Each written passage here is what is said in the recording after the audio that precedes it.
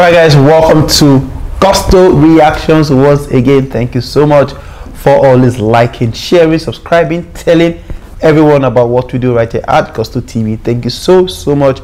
You guys are the best. You guys are the biggest. You guys are the realest, the bestest MVPs. Thank you so much.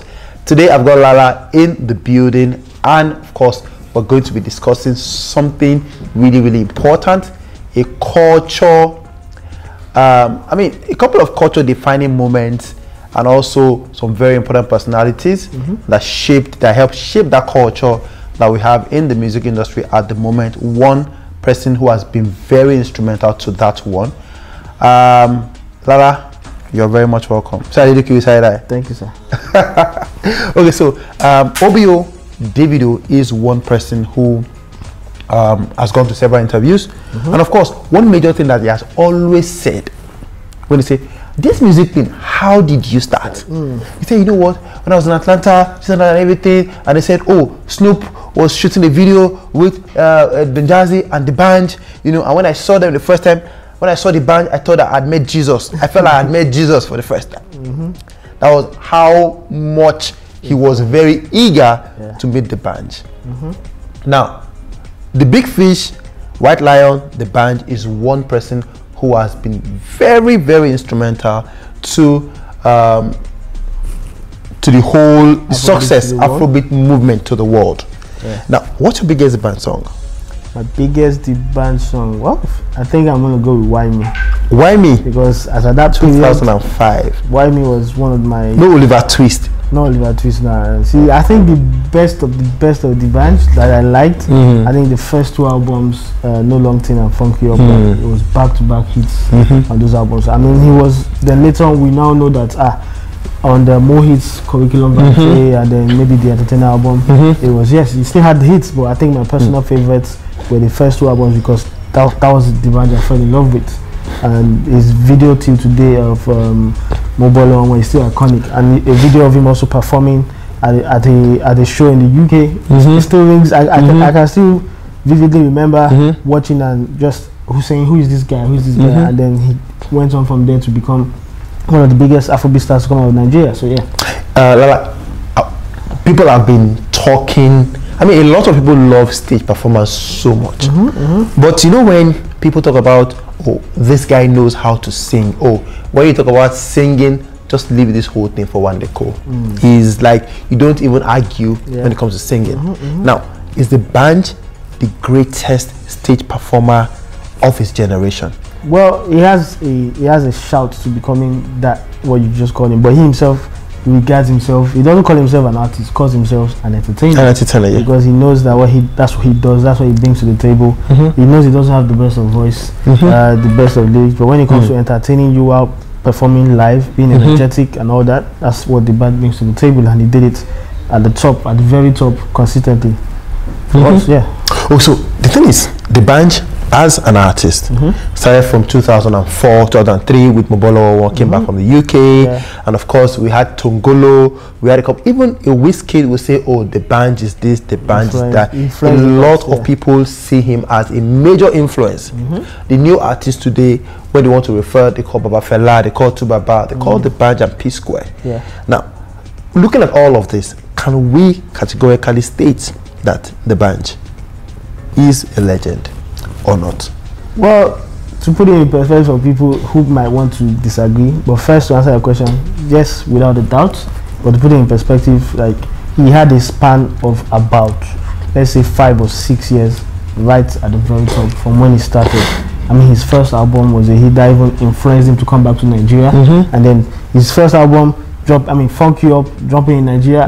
I remember my brother actually sending me the CDs of Funky Up, and even actually I was even around for holidays, and they were all jamming Funky Up on my phone. It was just crazy, and he was so huge around that period that, yes, we know that DBanj was, I mean, he was so big that when it was time to actually get an international deal from the new crop of Afrobeat period guys around that period, DBanj had that deal. It may have eventually cost him his friendship and maybe his partnership with his longtime friend and partner, Don Jazzy. But DBanj, his talent was undeniable. you could see that. And then also the guys at Sony FCA that signed him around 2011. They knew what they saw, and then him now getting international acclaim with Oliver Twist, getting signed to Good Music and all that. Although we can point some points in the career that you can feel, oh, you could have actually done better or achieved more.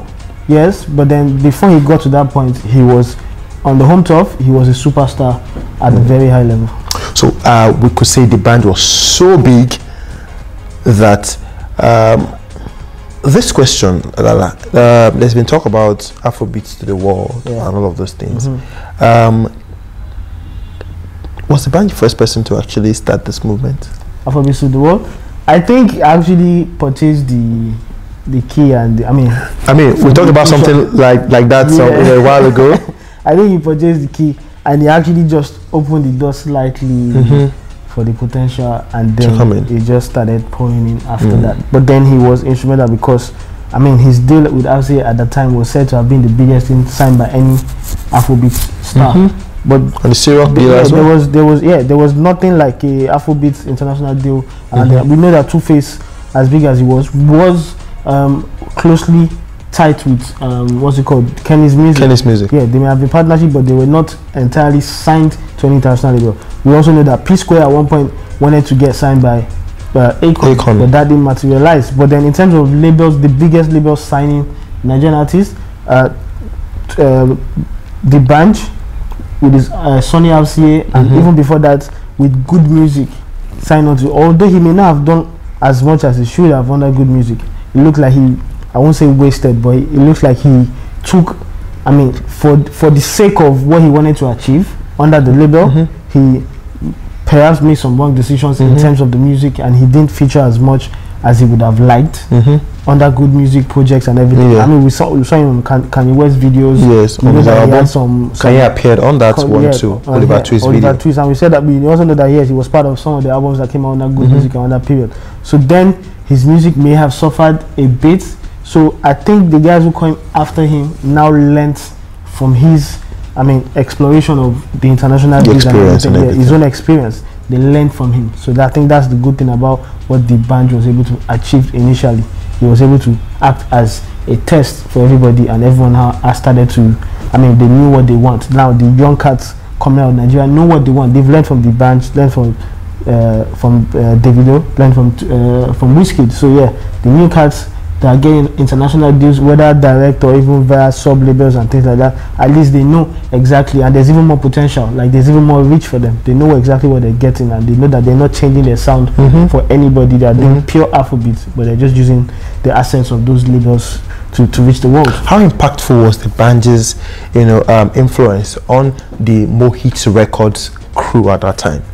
The band at the time was their biggest star. As an individual artist, he was their biggest star, and he was also influential. I would say he was solely down to him, but the other guys were talented. Wandeko was talented, Dr. Sid was talented, but he was also influential in, at least he didn't carry the label, but he was influential in ushering the new set of guys we saw on Mohit with his Why Me video. Some people may not know Wandeko and they were dancing. They were dancing in that video. Wandeko, one of the most talented artists that we've come across in Nigeria, singers as well. So he was on that video. He was able to usher them in bit by bit. He was even able to assist other guys who made their journey from US back to Nigeria to make it. Ikechuku's biggest hit record, what was it called? Wine and Well, featuring DBanj, beat saying everything. I mean, the guy was hot around that period. You can say he has the same sort of influence. Who's the star maker right now? Burna Boy. Oh yeah, you can say he had the same sort of influence that Ameyoko has right now in terms of making hit records. If DBanj featured on the song back then, I'm on a hit. It's a hit. It's a hit. Now, what would you say was that X factor, that extra thing that actually made DBanj to become that major star? Some people think, oh, it's his verse on music. Oh no, it's the stage performance. Oh no, it's the charisma. Some people think it's his personality. Some people think it's oh shit, I'm DBanj. All of those kind of things. I think he was able to experiment, and then suited for, I mean, decided to stick to one. He experimented with the harmonica. That was unique. There was really no one. I mean, as simple as the harmonica. I mean, kids used to play with it and feel they were making music, but he was able to make melodies, and I mean that was his unique selling point that period. Before then, he came to Nigeria. I can remember vividly. He came to Nigeria with Don Jazzy. They were having interviews, and what were they doing? Don Jazzy was not talking. He was the hyper energetic one. Then Don Jazzy would just whisper to his ears. You say, Don Jazzy say, "Can you something?" So they were able to. Both of them, they were able to create something unique, and it wasn't just one time. Different things at different intervals. The harmonica, him and the Don Jazzy persona. Don Jazzy was a bit quiet with the walking stick. Him on the side doing the all energetic. I mean, you see on top 10 countdowns where they are there, and very cool guys. Some we've not seen before in Nigeria. So he later on moved on to his Coco Master based on that performance at the Headies with the tour. Yeah. So that was crazy actually. So one of the most iconic moments actually. So he had different moments where he now, I mean, he's used several assets of his in terms of his persona, in terms of how he goes about his business. Those were the unique selling points of DBanj, and his ability to always come up with things that are unique that nobody ever does in terms of the energetic way of singing or performing on stage and things like that. Those are the things that make DBanj a special one and makes him someone we can refer to as being legendary as of today. Okay, I mean we've said a whole lot, but legends also do come, you know, with their own, you know, downside here and there. The moment split from Don Jazzy wasn't really okay, but of course before then DBanj actually had the Nations Cup song with Top of the World, and then at the Global Citizens Festival in South Africa, you know, 2018. Was it 2018? Those were as a result. Okay, yeah, I remember that. I saw the news that on the second day after that performance, and everything, he was the only one. As in Beyonce came, Usher came, but he was the only one on the pages of South African newspapers because of the performance. It was so good that South Africans kept talking about it for months. Like, oh, more this guy. He himself knew his reach. That's why he had this whole I'm DBanj, like my Jamaican friends come, because he did appeal to Jamaicans. Some of his own, like my South African, like he did appeal to South Africans. So his reach was massive, and then he was good at what he did in that period. So these days you may find him being chilled and not doing as much music wise, but while he was at his peak, he was untouchable. Anything else you want to say? DBanj?